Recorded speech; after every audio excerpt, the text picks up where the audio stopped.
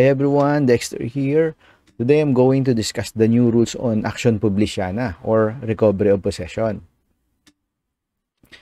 Accion Publiciana, the original provision which states that the plenary action to recover the right of possession which should be brought in the proper regional trial court when this possession has lasted for more than 1 year was already repealed by the case of Kinagoran versus Court of Appeals. GR number 155179 dated August 24, 2007. So the Supreme Court ruled that the doctrine on which the RTC anchored its denial of petitioner's motion to dismiss, as affirmed by the Court of Appeals, that all cases of recovery of possession or Accion Publiciana lies with the regional trial courts regardless of the value of the property, no longer holds true.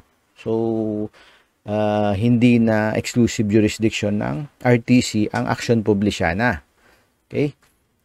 So, it is tough when the Supreme Court clarified. So, hindi na incapable yung Accion Publiciana. Hindi na siya incapable of pecuniary estimation. So, capable na siya.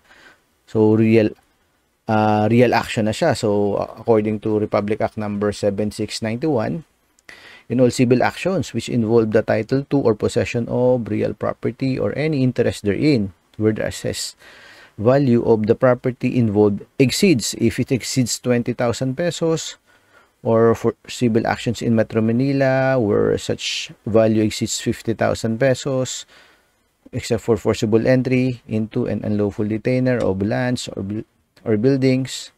So, if hindi siya forcible entry, kung Accion Publiciana siya, so depende sa value ng property. Nung before August 20, 2021, so kung more exceeds sa 20,000 sa provinces or exceeding 50,000 sa NCR, sa RTC ang jurisdiction. So until itong bago, yung Republic Act number 11576, so na-increase na yung jurisdiction ng 20,000 and 50,000, so 400,000 na. If it's exceeding 400,000, doon yung jurisdiction sa RTC. So pag mababa sa 400,000 ngayon, sa first level ang jurisdiction. So real action na yung Accion Publiciana. So yung kung meron sa inyo na naidaket na yung Accion Publiciana as incapable, so kung sa inyo sa RTC na i-file ng party and jurisdiction nyo pa rin naman yung case dahil kung more than 400,000 yung assessed value, so ang remedy doon, inform yung judge to order yung party to pay the deficiency. So, as real action, kasi as kung incapable yung dinakit nyo, 2,000 lang yung na-collect nyong filing fee. So, magkakaproblema lang dyan kung mas mababa sa 400,000. Kung sa first level yung jurisdiction, so sa second, sa RTC na i-file, as incapable, so pwedeng ma-dismiss yun for lack of jurisdiction. Pero without prejudice naman yun, kung so, pwedeng i-refile ng party. So ganun yung magyayari dyan. Okay.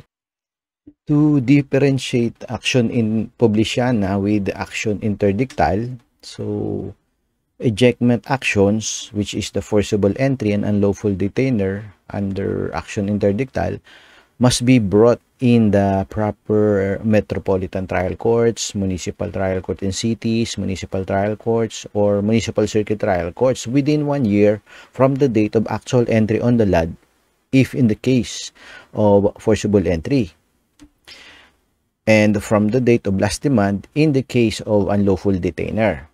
Okay?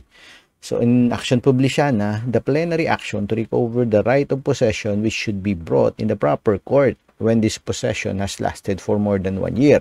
So hindi na lang sa RTC, not exclusively for RTC's jurisdiction. So depende ngayon sa assessed value ng property. So ang action interdictal within the jurisdiction of C, MTCC, MTC, or MCTC. In Accion Publiciana, so depende nga sa access value of the property. It's a real action now, not an incapable of pecuniary estimation.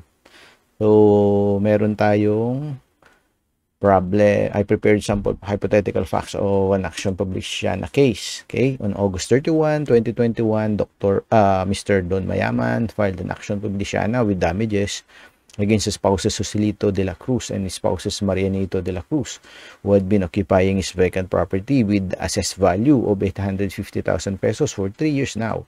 So Don Mayaman prayed that, number one, defendants be ordered to vacate the premises of his property. Second, to pay a monthly compensation of 4,000 pesos per month for the first year, 5,000 pesos for the second year, and 6,000 pesos for the third year. And third, to pay litigation costs of 200,000 pesos and attorney's fees of 100,000 pesos. So, how much should Mr. Don Mayaman need to pay? So, first thing to do, alimin natin kung saan yung jurisdiction ng kaso. So, Accion Publiciana is a real action. Ang titingnan natin yung assessed value ng property. So, itong assessed value is 850,000 pesos. So, required na i-state sa petition ang assessed value ng property pag real action. So, and then going to demand. So, you ask the party, the petitioner, to provide the tax declaration para ma-check natin kung tama ba yung nilagay na assessed value doon sa petition. So, yung 850,000 pesos, granting na correcto. So, ang jurisdiction saan? Sa RTC ang jurisdiction nito kasi more than 400,000 pesos. So, I prepared a computation in Excel form. I'll show you the computation. Okay, here is the Excel computation. So, the Accion Publiciana case, it's real action. Real action. Okay, for second level court, sa jurisdiction, the assessed value is 850,000 pesos. So, the jurisdiction is in the RTC. Okay. So, this is the procedure, computation procedure. So, alam nyo na to. I used this procedure also in the previous video tutorial. So, determine the highest value of the property for real action.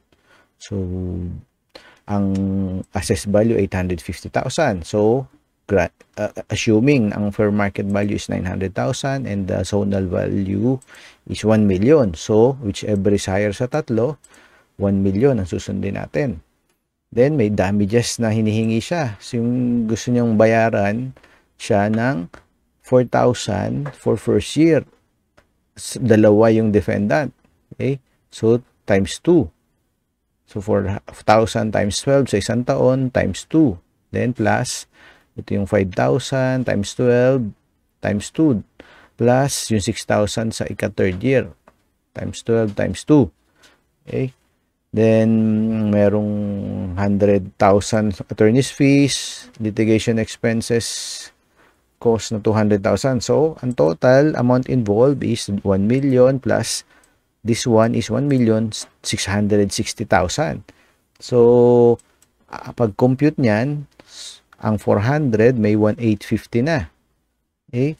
So, sa taas, 1,850. So, plus yung equivalent nung in excess of 400,000 pesos. So, yung itong B18, 1.6 less 400,000 pesos. So, for every 1,000 is 8 pesos para sa JDF. So, ganyan yung formula. So, 11,930 yung sagot dito. So, ganun din. Same procedure sa SAJ. Pero ang SAJ is 2,650 yung sa 400,000. 2,650 ang sa 400,000 niya. So, kukunin mo yung every 1,000 naman in excess of 400,000 ng SAJ is 12 pesos. Okay? So, 17,770 ang sagot nun. So, 29,700 ang filing fee. Plus 400 pesos kasi dalawang party. So, Mons. Okay? Then, LRF, dito lang magbe-base sa filing fee sa 29,700. 8 plus 500, 5 pesos. So, ang total docket fees or legal fees, 30,902. So, plus 1,000, hindi fee ang STF. So, kaya, total amount to be paid is 31,902. Okay? So, ito yung babayaran ni Don Mayaman. And dapat, merong legal fees form. Okay? Ito. So, importante ito ang ita-attach sa case folder. So, naka-note sa baba ang amount involved, 1,660,000. Kasi baka pag natapos yung case, i-award mas malaki sa claims niya, damages. Kung mas malaki yung i-award ng court, so kailangan magbayad ng deficiency ni Don Mayaman. Okay? So, for the sake of explaining the procedure, the computation procedure for first level courts, so nag-prepare din ang computation for first level courts. Assuming na hindi 850,000 naman yung assessed value. Kunyari, 100,000 lang. So, may 250 per market value, 350 yung zonal value. So, ganito how you should compute the legal fees. So, ganun din. May 2 summons fee dito. Gamitin natin tong provision sa 7A na in excess for each 1,000, in excess of 400,000. So, 8 pesos yung sa JDF, 12 pesos yung sa SAJ. So, ang magiging formula ngayon, ganito. So, 850, hindi na the jump back. So, plus, yun in excess of 400, for every 1,000, may 8 pesos. Okay? So, ang JDF is 6,730. Okay? Yung sa SAJ naman, ganun din, 3,150 plus yung excess sa 400 divided by 1,000, for every 1,000, 12 pesos ang sa SAJ. Okay? So, ang total ngayon is 10,470. So, total filing fee is 17,200. 400 ng summons fee.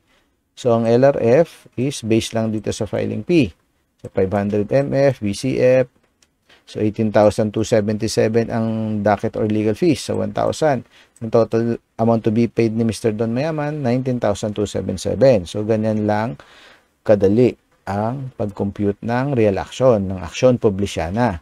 Okay, so dapat may legal fees form din yan. Okay, so,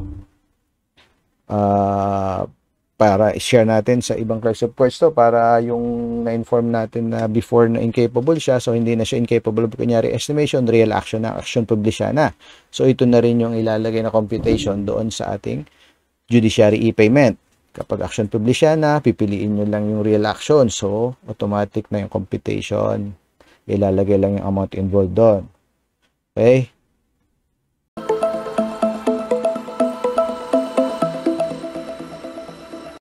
Alright, thanks for watching. If you like this video, you may consider sharing and make sure to subscribe for more. Bye!